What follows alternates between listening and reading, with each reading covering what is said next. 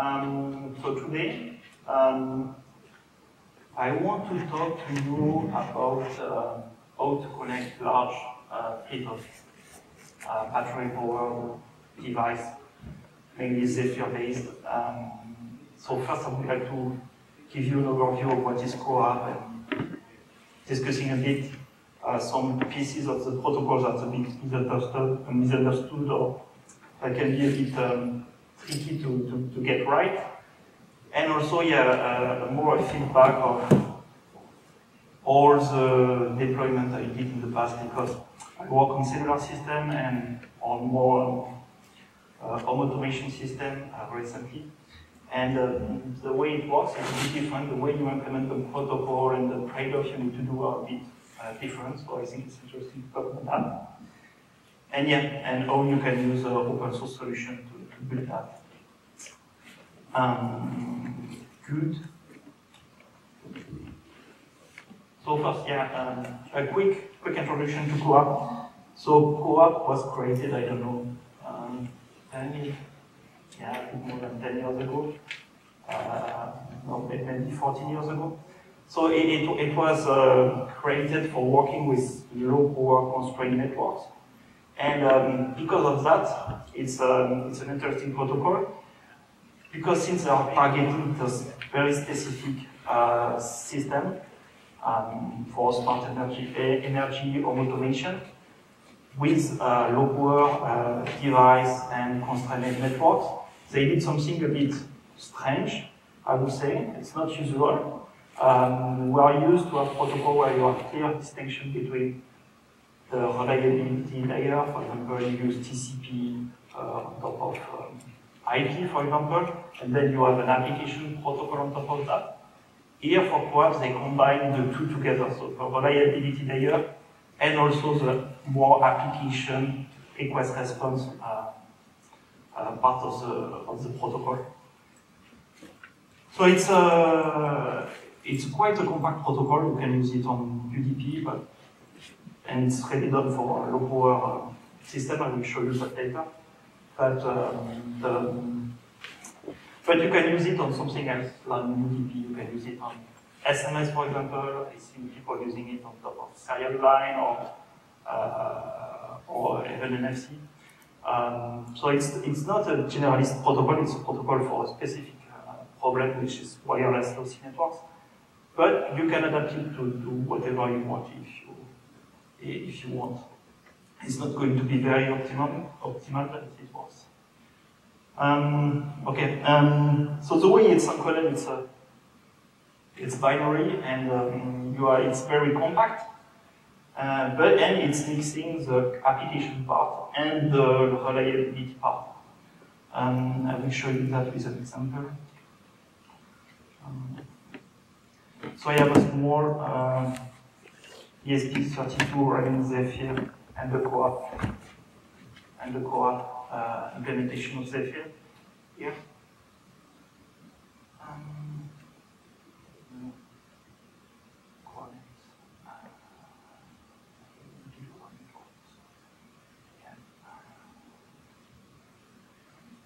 Okay, so I'm connecting to my device. Okay, I need to connect to the Wi-Fi.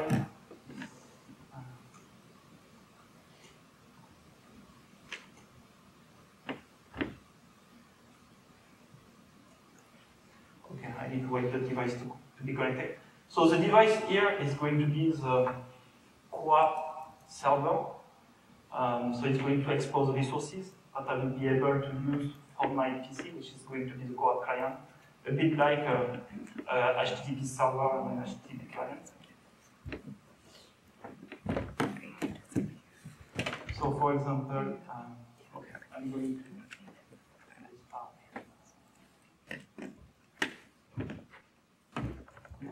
show you what's going on.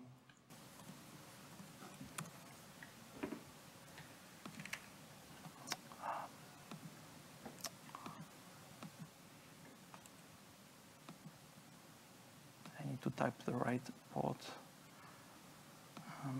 Okay. So on my machine, I'm going to use a CoAP client for getting a resource. So you use it a bit like HTTP. You want to get a value, I don't know. Oh, okay, so it doesn't exist. I get a 400 error. Or if I give a real URL, no, is that the typo? Yeah, I get a response. Quickly, without going too much into the details, and explain why CoAP can be confusing, because it's combining the reliability layer and the request response scheme in the same packets. So, for example, when I did the first get from the client, so I issue a get with this message ID, so 43634, and I have a token. So you have two identifiers. You have one, the message ID, and one which is a token. And you get a response with an error code, but with the same message ID and the same token. So the token is used to correlate the request and the response at the REST level, so the get and the response. And the message ID is for reliability. Basically, the first message is a confirmable message, so it's expecting a ACK for the same message ID. And you can see on the second one, I'm issuing a get, but the server is going to behave differently. It's going to first acknowledge the request to say, I received your message, you don't need to retransmit it. And then later send the content back, asking also a confirmation, an acknowledgement from the server. So in place of doing the transaction in 2 packets, here it's done in 4 packets. So yeah, it's due to the fact that you can decide how you want to handle the reliability of your message. If you want to take some time before building the response. And yeah, and that's why I find the CoAP a bit confusing. Yes, and then yeah, you find exactly what you can find with HTTP. So you can get URI, you receive response code, you have methods.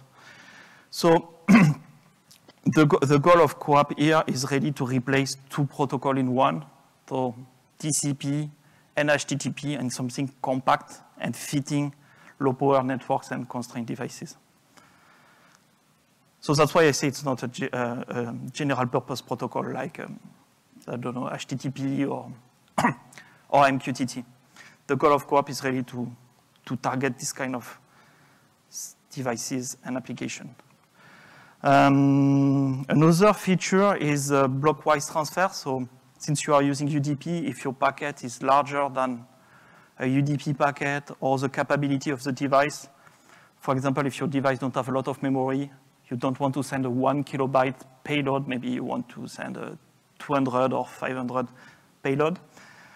What CoAP is doing, which is a bit different of what TCP is doing, it's having a very simple approach to block-wise transfer. So you send a first, for example, a first get for downloading something on the device. The device will send you back the first block and say, okay, this is the first block of N blocks. I have 20 more blocks to send to you. So then the client is going to iterate, ask the next block, get the block, etc., etc. So what is the main benefits? It's very simple. It's very simple to implement. The main drawback is as soon as you want to send megabytes, it's going to be very slow, especially if you have high latency. For example, if you have alpha seconds latency, which is common on this kind of network, every block we need a round trip of alpha second. And so if you need to move 1 megabyte, it's going to take a long time, which is different of what TCP is doing, because TCP has this concept of ACK windows, which is slowly opening, sending more and more packets in flight, in parallel, and optimizing a bit the bandwidth. So it's something to take to take care with CoAP. If you want to transfer a lot of data, you need to be careful. It's going to take more time than TCP, for example. Quickly on the security, it's basically you need to use DTLS. You have another solution which is OSCORE, but OSCORE is not very popular. I will say there is not a lot of open source implementation. The main benefit of DTLS is that you need to do this uncheck, which is going, of course, to cost you time and bandwidth. But you have a nice protection against denial of service, but also you can support multiple cipher suite, and you are able to negotiate with the device different way to secure it. So you can have a system that is basically going to evolve from one cipher suite to another cipher suite later if you have a security issue. Now the quite ugly part of using a UDP protocol when you want to do something a bit more complicated than what I did. So what I did here is you have the CoAP server exposing the resources, the device, and you have the client which is going to issue requests to the device. When you want to start connecting this system to the cloud and not just interacting locally with maybe the device connected to the local network, it will take some the device to stop acting only as a server, but also acting as a client, sending, for example, a post to the server to send, I don't know, telemetry data or something. So when you do that, and in the middle of your internet connection, you have a router which is going to translate the public IP of the network into the private IP of your local network. It's going to put a session for the server to be able to send back packets back to the client. So the client sends a message, the server sends back a response. But if the server wants to send back a request to the client, it needs to do it in some given amount of time before the session is gone. And what is tricky is for TCP, most of the router you have in the wild, they keep session for more than 50 minutes. It's more hours than minutes. For UDP, because UDP is mostly used for DNS and voice over IP or conferences software or this kind of application, the timeout is very low. It's like 3 minutes normally, and sometimes as bad as 30 seconds. So you have basically, when a device sends a message to you, then you have a window of 30 seconds to send back requests and interacting with the device. And after 30 seconds, the device is not reachable. You need to wait for the device to come back. So, so it's where it's blurring the line with HTTP and this concept of CoAP server and CoAP client. Typically, when you want to connect this kind of devices to the cloud, you need to have the device acting as a CoAP client, posting some values to the server, and doing it regularly if you want to maintain a connection. Maybe you don't want to maintain a connection, it's not a problem. Maybe you will port the server once a day or something like that, which would be fine for a smart metering application. But if you want to maintain a connection, yeah, you need to send a packet regularly. And then, yeah, then the server is able to interact with the device, reading the resources on the device, rewriting resources on the device, for example, for reconfiguring the device or interacting with the device. Yes, so it's a tricky problem. So for example, for home automation style application, since you don't really control the network, you don't really control what kind of internet service providers the end user is going to use, what kind of Wi-Fi router. Maybe they pile up 2 Wi-Fi routers. you can imagine all the complexity of that. So you need to use either keep alive, so having the device pushing data all the time to keep the device, the server, and the device connected and be able to send back packets to the device. Typically with this kind of application, for example, if you have a phone application connected to the server, and you want to interact in real time with the device, you have no choice. You need to keep the connection open.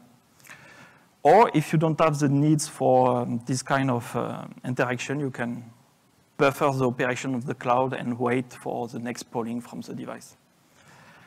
So that's one network topology where CoAP is used. So it's not a problem. It's not a problem. It works to do this for this kind of low power network like 6LoWPAN or Matter thread, because it's a local area network. You refresh always the connection anyway every 3 seconds. So it's not going to add a lot of battery usage on your device. But for cellular-based application, where you use a 4G low-power modem, for example, it's a bit complicated because every packet costs you a lot. So it's not practical to send a message every 30 seconds. But you can use different solutions. So either, you use some queuing system and you say, my device is just going to poll from time to time and I'm not going to maintain a connection. You can maybe try to use the good old SMS for forcing the device to reconnect when you want to interact with the device. It's a bit tricky to secure, but it works. Or you can ask your connectivity provider, your mobile network operator, or the people who are selling you a SIM card, to create a private network for you. So it's a software-defined network you build on, they build on top of the public network. And in this private network, you will be able to select your IP address and remove totally the NAT from the picture. So you will not have anymore the problem of the NAT timeout. You can also try to use TCP-based system if you can handle the performance issue which come with using TCP on this kind of lossy network. Obviously the right solution would be IPv6 in both cases, but we are not there yet. One word about lightweight M2M. So lightweight M2M is a device management standard built on top of CoAP. So on top of CoAP, you have CoAP, this REST interaction between a client and the server, sending get, put, post, and being able to do modification or downloading content. So on top of that, they build a device management system where you can keep alive the device connected using what they call registration, provision the device, and also a REST model for management objects, which are standardized. You have a very specific object for describing the device. You need to populate your device data in the device object, and then it's going to be interoperable.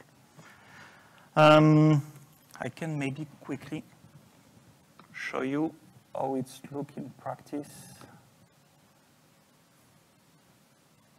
Okay, I'm connected. How is it working? Okay, so this is open source lightweight M2M server. So you can see you have devices registering with the server. And then when you look at the device, you have URL on the device for different objects, and the objects are standardized. For example, the device object is looking like that. You have all the information you need to populate if you want to conform with the standard. For connectivity monitoring, it's a bit the same. you do a read. So as you can see, the read is very slow, well, very slow. It's taking 2 seconds because this is an NB-IoT device. Oh, it's gone. Let me check. Yeah, no, it's back. Yeah, you can see the read. It's taking quite a lot of time. It's the time for NB-IoT network to send a packet, then get back the response. So it's not bad. You are in good coverage, but it can be worse than that. Okay, so. Okay, now a bit of feedback from deploying this kind of technology at scale. First, when you really want to use CoAP. So using CoAP on a Zephyr device is very easy because you have everything ready in the project. You have a CoAP client, a CoAP server, even lightweight M2M, you have everything ready. But then you don't want to use in every case. You want to use it when you have a constrained network. When I say constrained network is something like cellular, NB-IoT, thread matter, where you have high latency, sometimes high packet loss, or if you want to have some kind of reliability on cellular network where when you are in fringe coverage in bad condition. For example, LTE-M, which is another low power 4G, works well with TCP, but as soon as you are far of the cellular tower and you are in bad condition, TCP is not working anymore, but CoAP can work. So that's one of the benefits of CoAP. When you want to use lightweight M2M, so lightweight M2M, as I show you, you need to fit into the standard. So it's always a bit complicated. So you probably want to use that if you have a need for interoperability, if you want your device to be able to be managed by different vendors which are supporting the standard, or simply if you need the standard compliance. For example, most of the cellular devices, they have a lightweight M2M client because it's used by the mobile network operator to be able to monitor and reconfigure some capabilities of the device. Or if you have strong security requirements, that could be interesting to reuse lightweight M2M because they have everything ready in to provision, certificate, bootstrap the device, put in place key rotation, provisioning certificate on small devices is always a bit complicated. Or for example, if you need to connect to multiple servers and manage access control list between the different servers, that would be interesting to reuse lightweight M2M. But you need to fit in the standard, and it's sometimes a bit complicated, especially with battery-powered device, low-power devices. I work with a customer which built a very constrained system, a tracker, a package tracker, and the system was really just an antenna, a chipset, and a battery, a small battery, and the system was designed to just last the time of the parcel to go to its destination. They started to use lightweight M2M, but lightweight M2M was not exactly fitting their needs because in lightweight M2M you need to send a packet for register the device, send a packet for sending the telemetry data. So it's 2 packets. So it was consuming more battery than creating something ad hoc with CoAP and packaging the 2 together.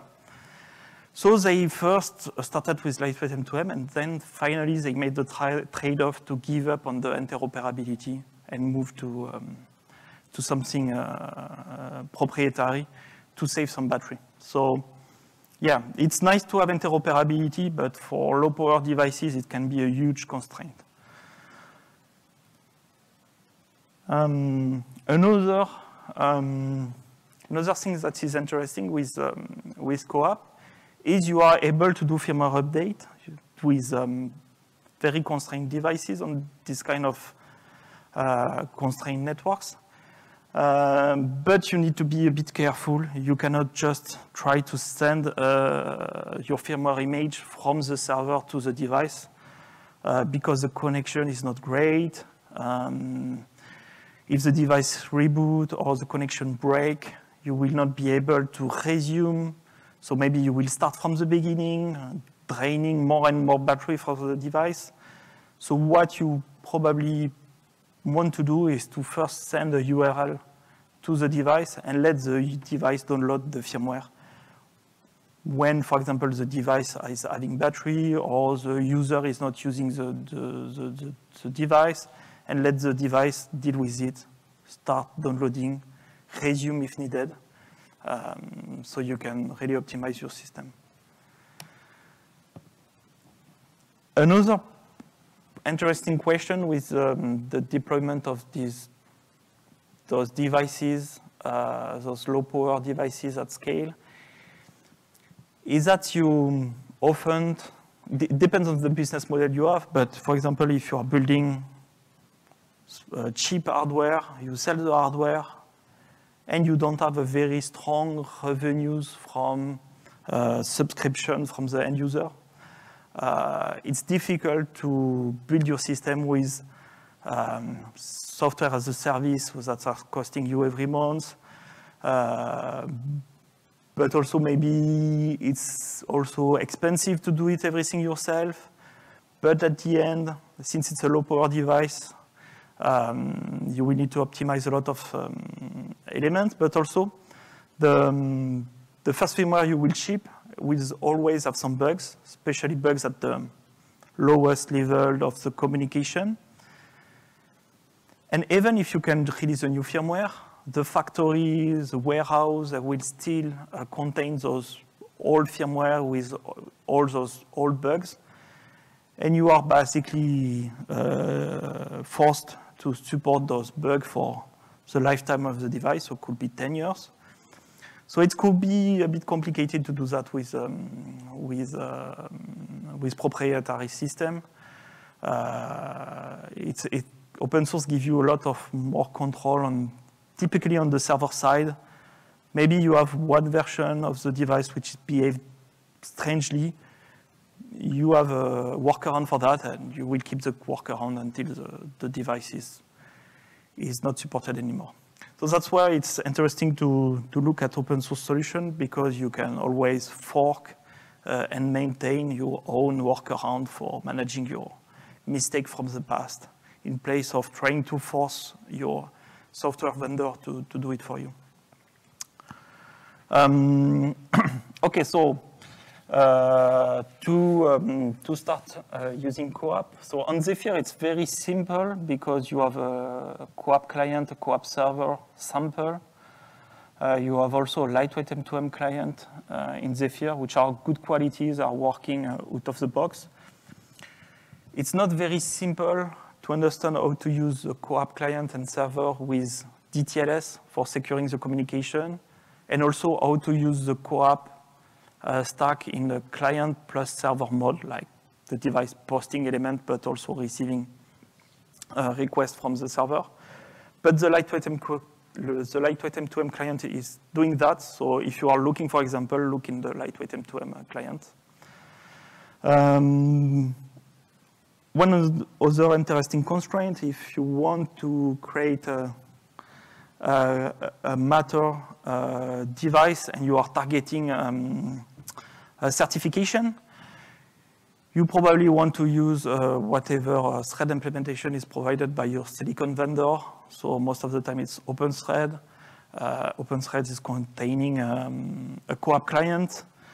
So you probably want to use this one and not use in parallel of the CoAP clients, the other CoAP client, which is in Zephyr. And yeah, and of course they have different APIs, so they are not very easy to switch over. Yeah, and if you are not using Zephyr, if you are using Linux, for example, libCoAP is pretty good. It's probably one of the most complete CoAP implementation. On the server, you have basically two options. Either you use Java, and in Java you have Eclipse Californium, Open CoAP, which is a bit more recent, I would say, or modern, a bit easier to understand. Eclipse Californium is probably old. It's older, but it's more battle tested, and yeah, and it's a bit more well known.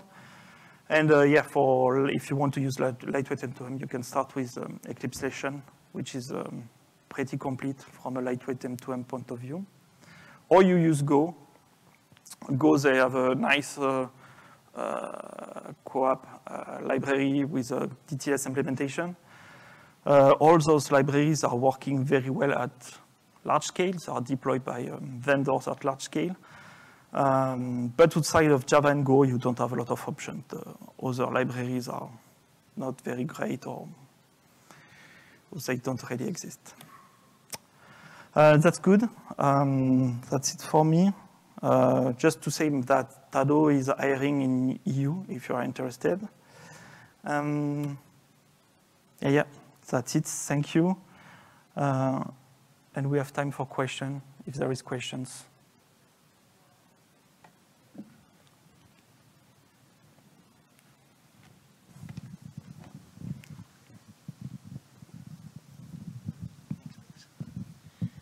So I was wondering, one of the parts of the presentation that interests me the most is how to get to the client from the server. And you mentioned a few strategies. SMS was one of them, which surprised me quite a bit. I'm wondering, in constrained environments like that, the two constrained environments that you define, which is battery-powered device but in the home, and battery device but connected via cellular, NB-IoT or LTE-M. What's the as per your understanding, the most common approach to use to get, for example, in the firmware update diagram that you had the initial push from the server to the client of the URL, right? That needs to happen, so that needs to go through the NAT, right? Yeah. So what's the most common approach? The most common approach is to do that is to have the device polling the server to say, hey, I'm here. And then once you have the device connected, then you can do sending the firmware update. Okay. So not going beyond the threshold of the 30-second threshold or whatever. Yeah. Okay. In practice, you never connect to a device from an IP address or over the internet, maybe locally on the local network, but from the cloud to the device, you never try to reach an IP address. You need to wait for the device to connect. Maybe the device will keep the connection for weeks open for you. And then, yeah, you can send a message, so firmware update.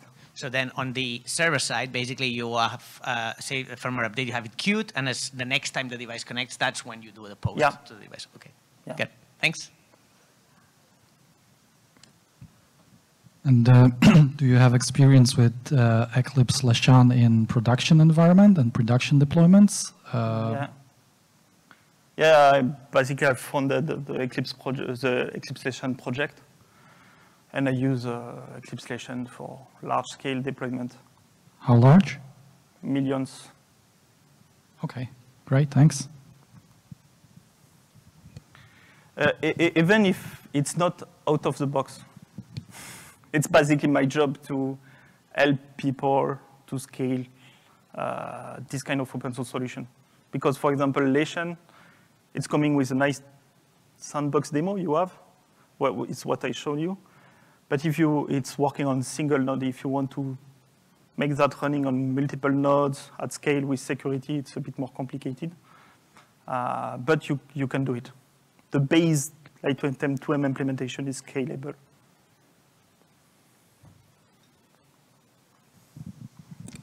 I was wondering if you had much experience with like access control and authorization from clients accessing. So, for example, like a client, specific clients only being able to access certain firmware binaries or things like that, if you had experience doing that? Yeah, very small one, like for lightweight M2M, you can have a device connecting to registering, so doing this kind of dense refreshing to 2 servers. For example, one was just in charge of managing the firmware update. So in the device, it's configured that this firmware update object resource is only accessible by this server. And the rest of the resources, so like the sensor and everything, was configured to be managed by a second server. That means that you need to connect to 2 servers. You need to maintain two CoAP contexts, 2 DTLS contexts, so it's quite costly on the device, but it works. It's a bit tricky. The standard is not very clear about how to do it, but yeah, you can do it.